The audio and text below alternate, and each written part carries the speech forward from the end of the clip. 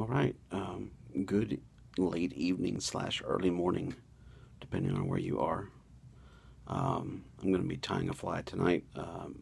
It's going to mimic a tick, like a cow tick. So it's going to be using, I'll turn my camera around here, I'll be using some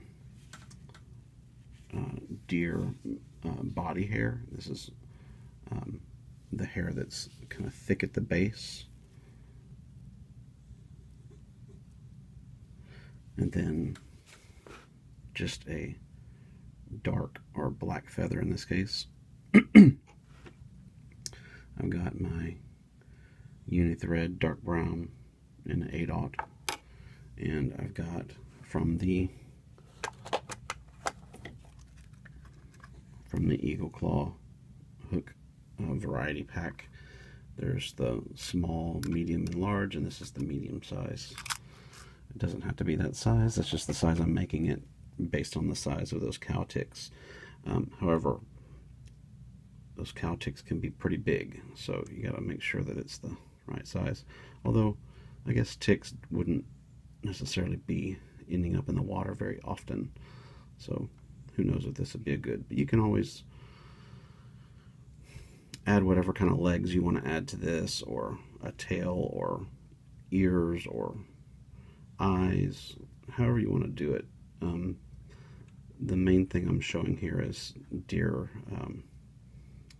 stacking, deer hair stacking, not stacking deer, stacking deer hair.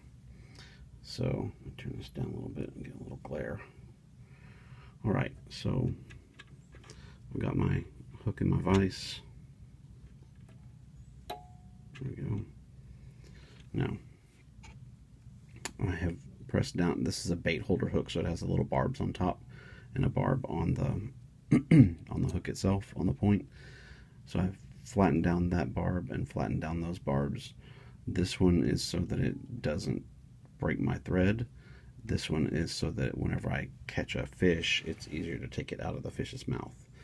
And it's just something that is kind of common with fly tying or fly fishing. So I'm going to start with a base layer here. Some people, when they do deer hair stacking on a fly, they don't put a base layer of thread. They just tie it straight to the hook shank. I'm going to use a base layer.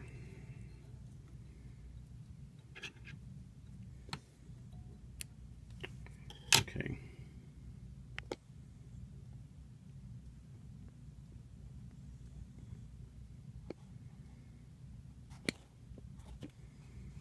Having a little camera issue here. Doesn't want to stay in focus. Let's see if that helps. Okay. There it goes again. Okay, base layer of thread.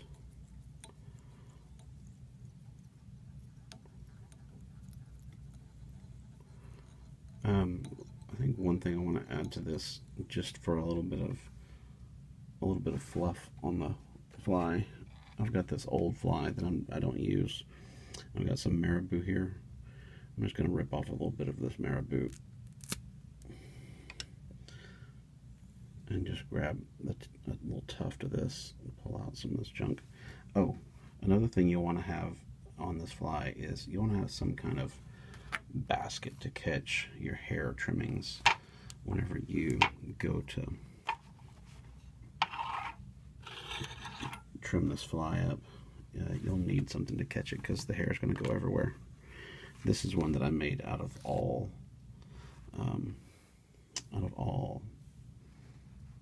duct tape, because I didn't have one, so I made one out of duct tape. And I'm not sure that this is going to catch everything, but we'll see. Anyway, so I have my marabou, a little bit of marabou. I'm just going to clean this up a little bit. Get these little short ones out. I just want to have a little tuft of a tail sticking out of here, just a little bit, even though ticks don't have a tail. That's just the way I feel like doing it tonight, so here we go. So just a couple of turns here on that. tuft, and you can always cut this off if you decide you don't like it. And I might do that. Who knows? Now, most of the time when you do a fly and you put this kind of material on, you would run it down the hook and you would just wrap it and cover it up. I don't necessarily need the bulk, so I'm going to take this back, snip it off there. Missed one. I'll just cover that little bit up.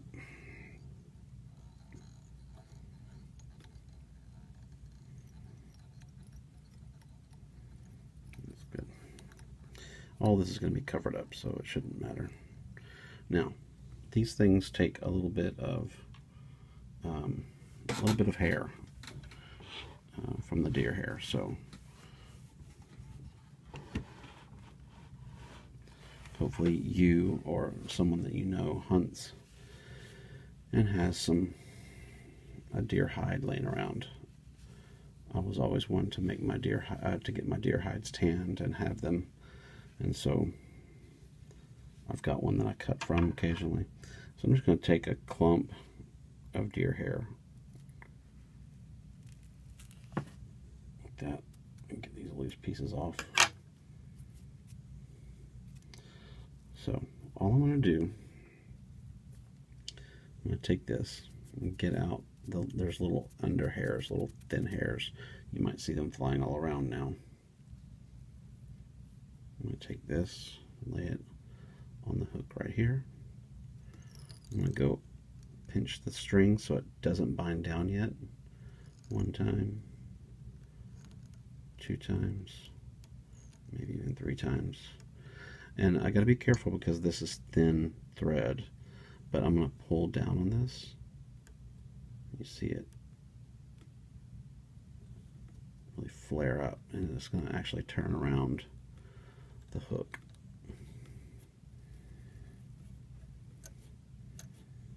Like that. And I'm going to get a couple of turns of thread through the hair to make sure it holds, and then I'm going to pull this back to push it out of the way. And then I'm going to make that come onto the hook again. A couple of turns.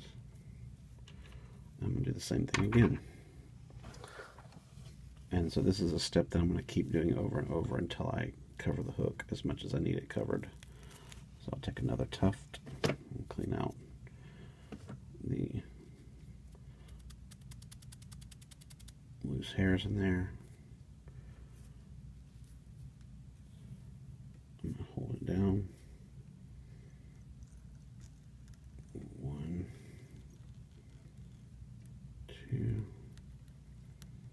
and make it 3. I'll pull down.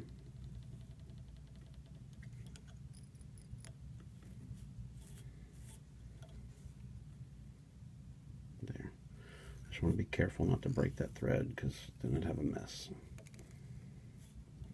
A couple of turns through the hair.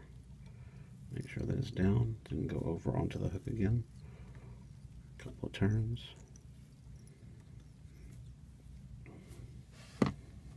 Same step again. And grab a clump. Make sure I'm getting a substantial enough clump here. Go from this side.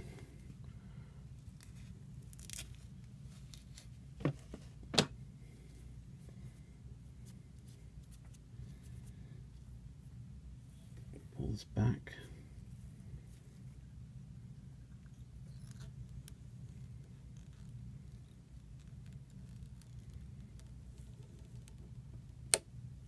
And there it goes.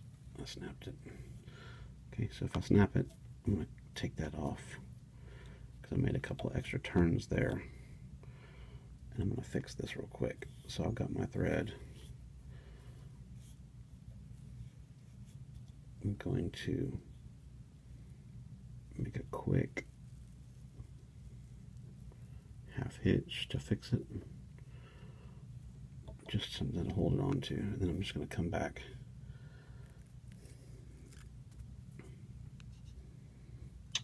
I'm going to rethread my bobbin holder. Snip that because it's frayed on the end.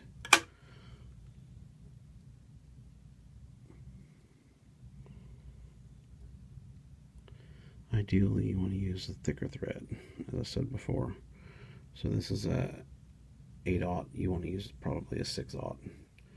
Pretty tough stuff.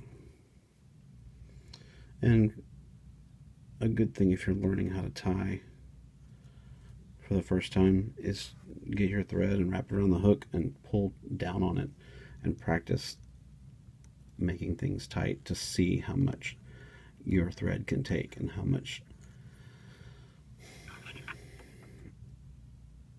strength you can put into pulling that string. Okay. Get my... So I've got that fixed now. Cut off another clump.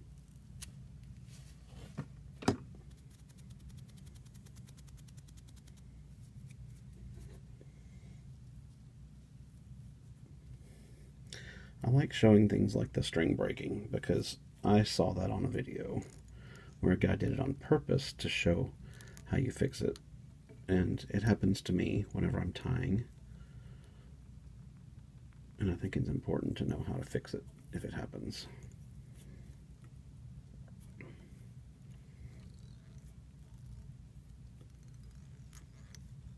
I didn't get that clump very good, but that's okay.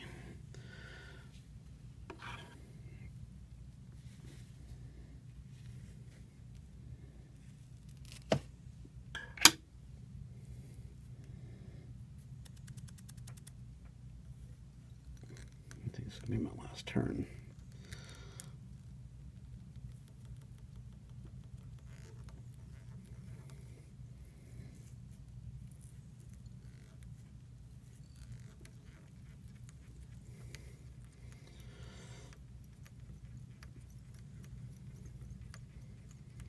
I'm going to come back and I'm going to come in and tie this off.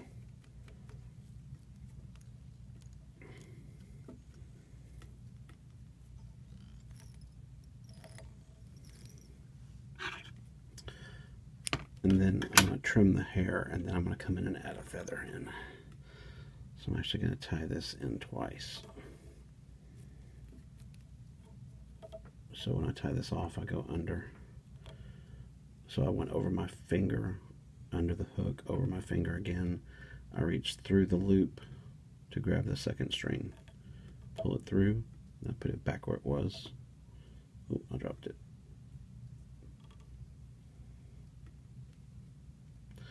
I should call my channel The Imperfect Flies of Jason,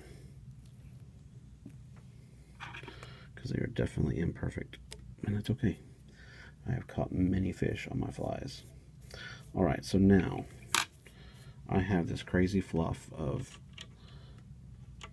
deer hair on my hook. It's nuts. A little brush.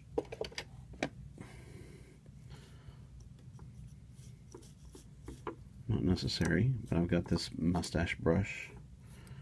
Let's run through and get any loose things out. And I think I got it pretty good in the first place. So nothing to worry about there. Now, get this out of the screen so it's not in the way. So you can see what's going on. Alright, now. This is where you get to be a barber. This is where my mother, being a barber, has trained me. Not really. I'm just going to shape it. But my mother was a barber. Or a beautician, whatever. So I'm just going to take this. So I've got curved scissors.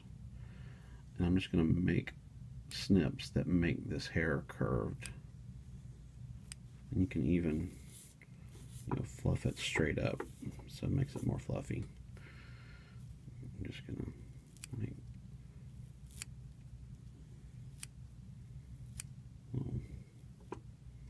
little snips. And I've got my vise loose here.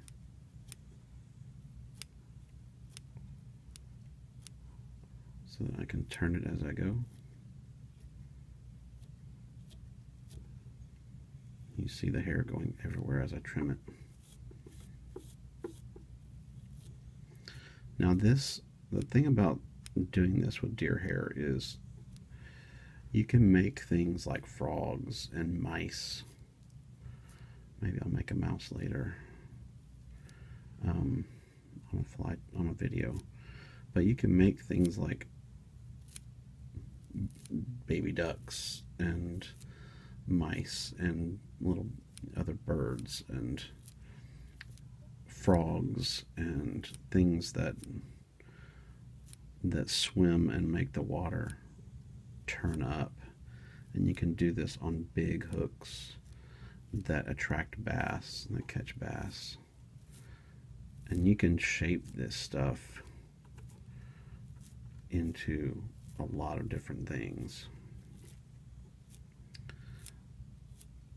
And some people, instead of using scissors in this case, they will use a razor blade, which makes it very smooth. They'll use one of the old school razor blades that goes, one that's got the blade on both sides, and they're really flimsy or floppy or flexible, and you can, as you're cutting, you can curve them to the shape you need to cut. So you can curve it and come in curved and just slide it over, and it'll shape that hair for you.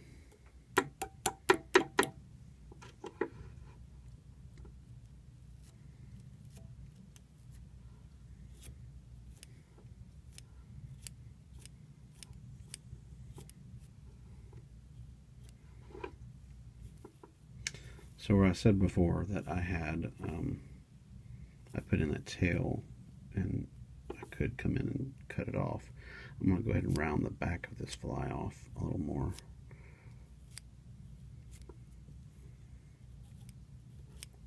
And make that tail go away, because I don't think that it's necessary on this fly.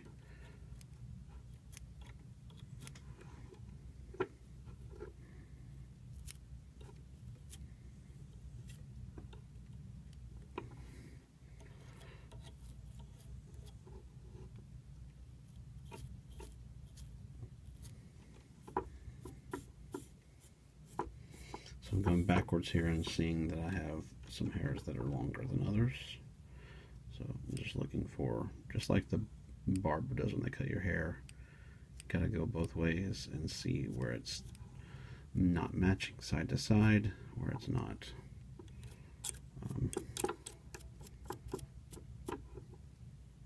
Where it's not the right length.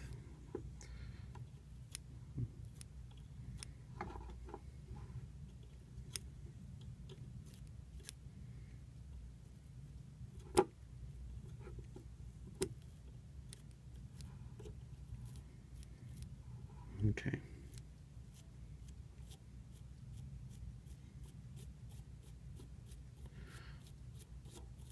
So this deer hair is, you know, from more when it's colder outside, and the deer grow hair that's kind of hollow,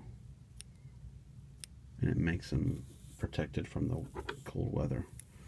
And so because it's hollow, it has a tendency to float, and that's why it's good for this kind of thing.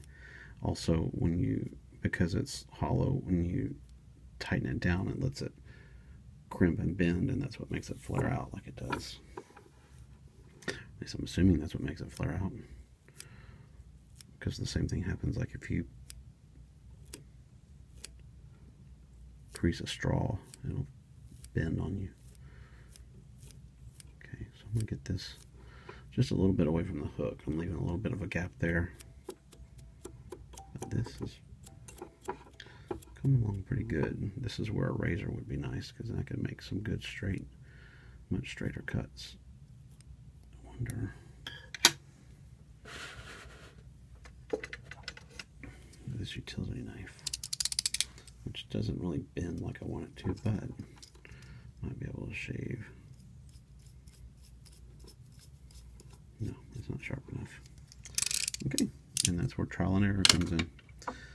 Not really necessary. Okay, so there's the basic body, kind of a size of about a kidney bean or so. And the thing with these ticks is they have a black head black or brown. And they have some legs here and here, and then by their head. And somehow they manage to move around, being as fat as they are. I think if my legs are as short as theirs are compared to my body, I wouldn't be able to move.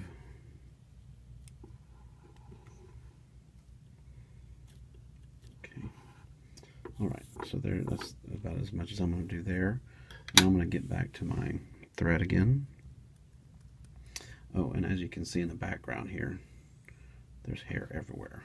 Like I said, that stuff really gets everywhere. So, okay, my bobbin came unthreaded again. In case you didn't see me threading the bobbin earlier, you just take the end of the string, the thread, and it goes into the end of the tube. Sometimes more easily than other times.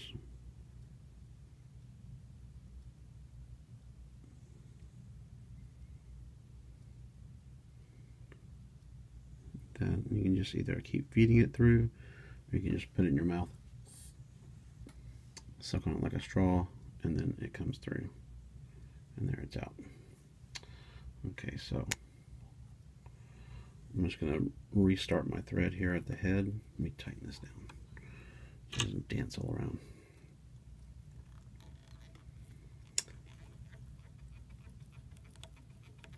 So remember, before I trimmed the hair, I ended the fly and tied it off, but now I'm putting the string back on, the thread back on, so that I can build a head a little bit, and that just entails going back and forth here and covering it with more thread, making it look kind of like it's a head of a bug.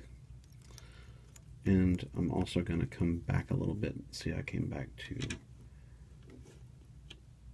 see if I can get a better angle for you. So I came back with the thread and gave it some space right here. And now I'm going to come in and I'm going to take this feather and rip off the barbs until it's in the thinner section here. I'm even going to go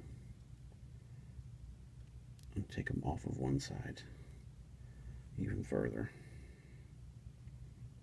Like that. This just keeps it from getting too bulky and having it stick everywhere. So then I'm going to take this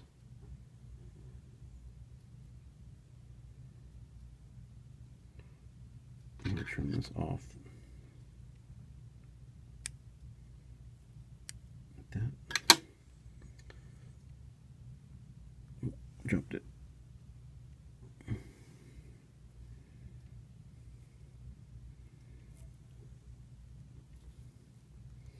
Lay it next to the hook.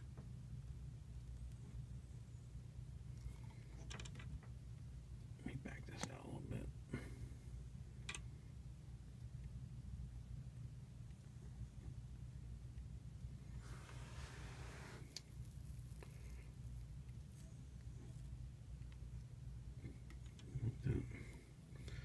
Put it right in there where the thread is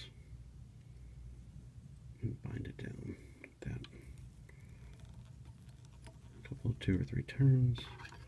I'm going to snip off this excess feather business here.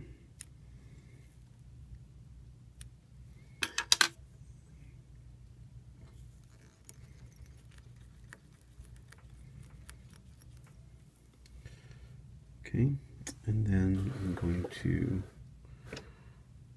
just take this feather, just make a couple of wraps.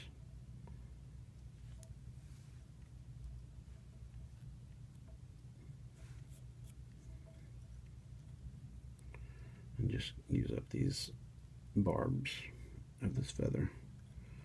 Just wrap it till there's not any barbs anymore. I'm going to tie off the quill again.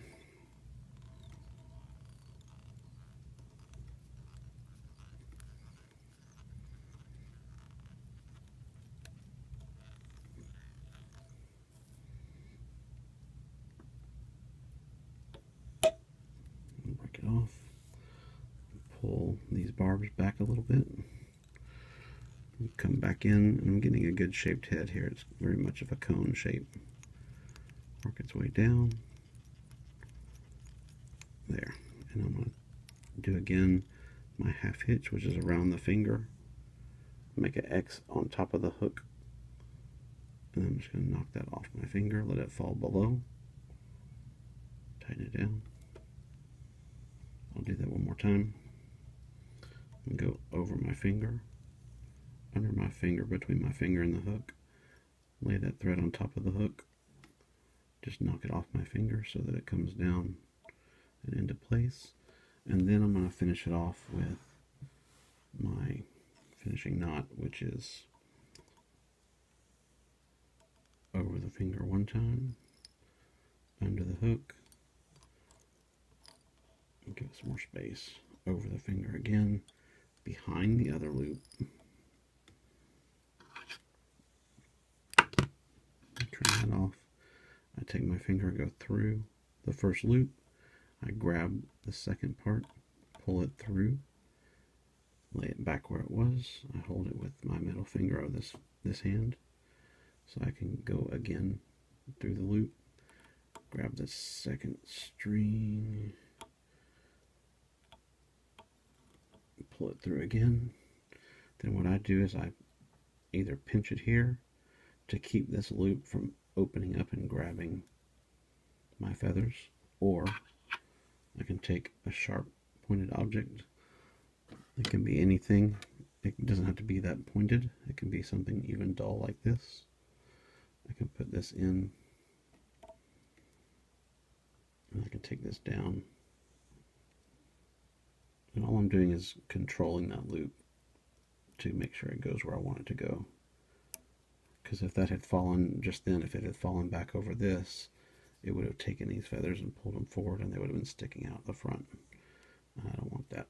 Okay, so that's my finished tie off. I'm actually going to use this this is a sewing tool for breaking threads. And I'm just going to take that. Ooh, that is dull. Never mind, I'm not going to do that. It's dull when you touch that with a thread and it doesn't cut it. Alright, and then I'm going to take my clear nail polish. I'm going to finish the fly by putting a little bit of that on these threads to keep them from coming loose. Some people say you can use a whip finisher, and if you use a whip finisher correctly, you don't need the lacquer or nail polish or whatever to keep it. That a good